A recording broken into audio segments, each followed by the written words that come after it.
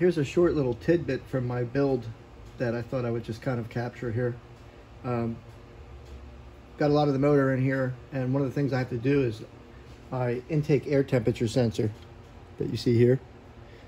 This normally goes into your air box, or if you have an aftermarket air filter like I do, this K&N filter here, you would drill a hole in it like I used to have it, and your air temperature sensor would screw into the air filter, and you would plug this in. Now, the air temperature sensor is not really that important, because when you have a turbo tweak chip like I do, or like most people do, I think it only programs at idle or something like that, but the fact is he overrides this. So while running under like wide open throttle and things like that, I think the air intake temperature sensor doesn't really come into play.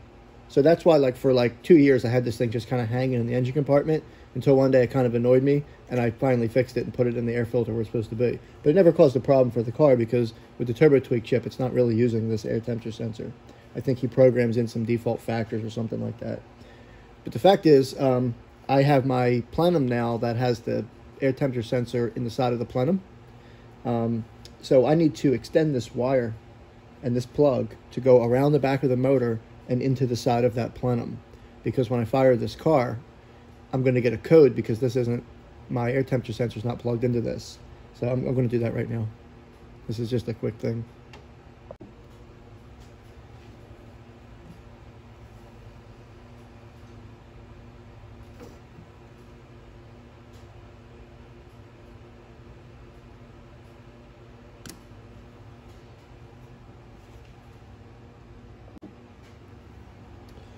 Wire stripper, and I'm going to strip the ends of those 2 wires.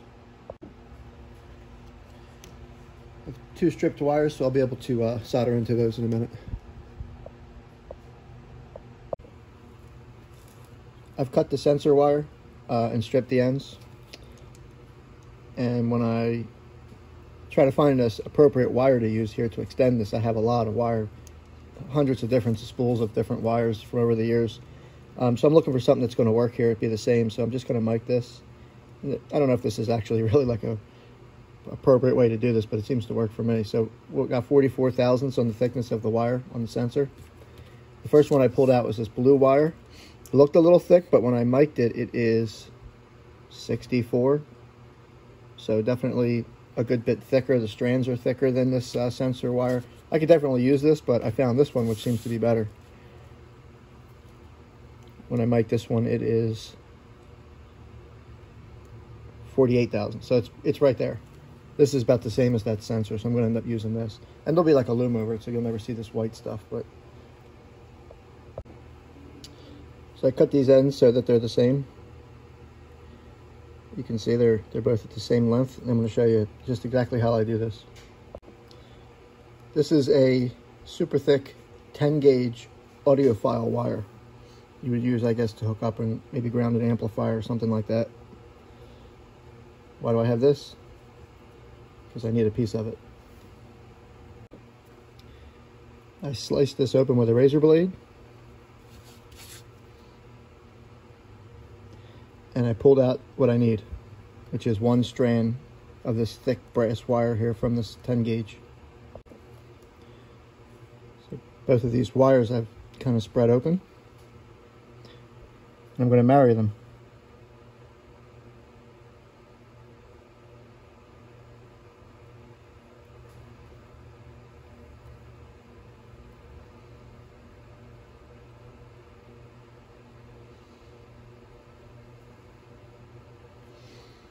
Okay, so now they're married together flush.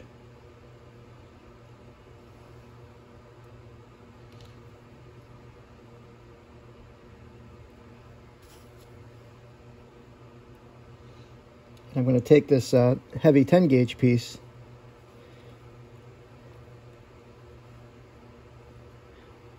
and tie them together.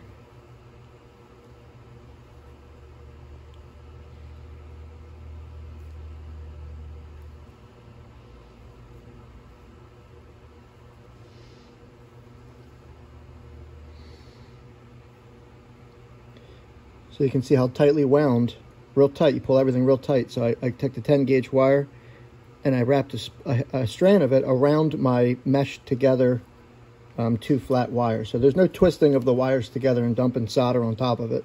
These things, at this point, if I tape these up, this would never come loose, and this would be a great, you know, conduit for wire here. But we're not done. It's also worth mentioning, which I should have said before, but before you tie these two connections, you have your piece of shrink wrap tube on there. Now, because I didn't just take two pieces and wrap them together and make a big knot out of them, I can use a piece of shrink wrap here that's the same size as the wire almost. Because it's such a smooth transition, there'd be no problem to go right over that. But we're not done here. Do the next step.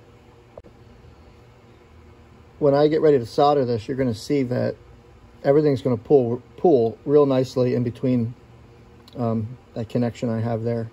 And it's really going to bridge the gap and make it almost look like a nice solid piece of wire.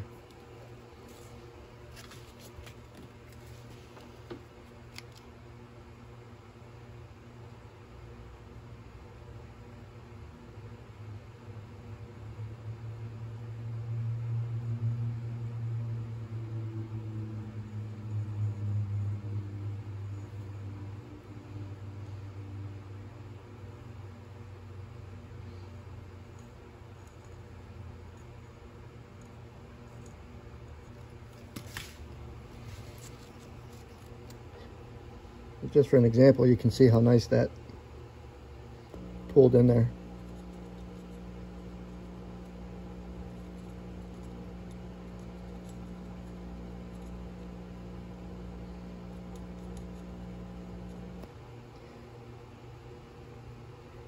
There's no big mess there. There's no big knot, no ball. Everything is filled in real smooth here. Really tying this thing together. And that's only half. I have to do the other half still.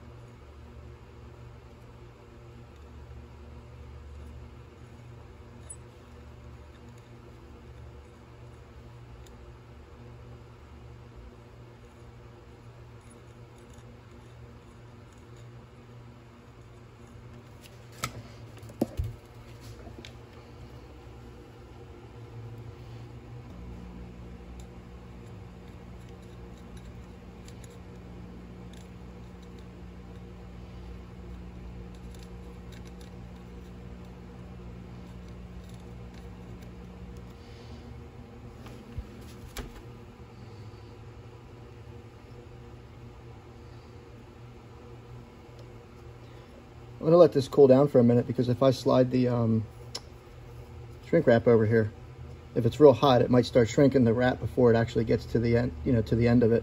So I'll end up shrinking half of it. I don't want to do that, but you can see how nice and smooth that is.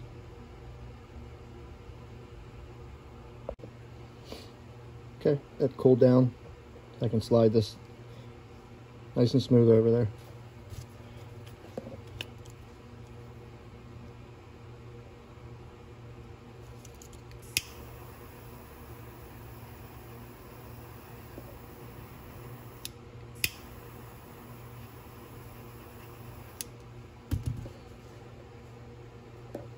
That's a pretty nice soldered connection there, and you could swing from that. It's never gonna come apart. It's a nice way to extend the plug. I'm gonna do the other side.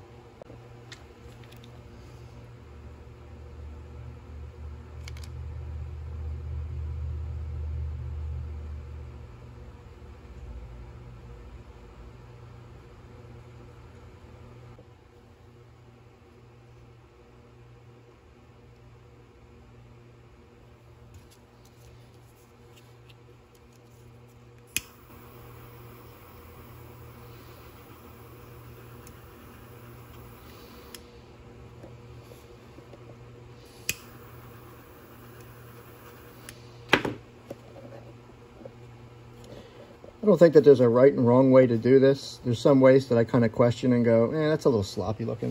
If I was a guy and I took that car apart in the future, I would say, who did this? But other than that, I mean, it works. When I was a kid, I used to just twist wires together. I didn't even know how to solder. And sometimes they fell off, but I mean, that was pretty rare. But as I got older, I realized there's just different ways to do this, and look how clean that is. You put a nice piece of loom over there, you never even know those two things were even connected. But now I have my wire that I'm going to take over around the back of the motor. This can get plugged into my IAT sensor. It's tricky. I have to go over to the engine and actually do that same process in the engine compartment on those little short wires. But it's not difficult. It's the same process. It's just a tighter thing, and you've got to be careful around the fender of the car. But that's how I solder wires. So this is just a tidbit here.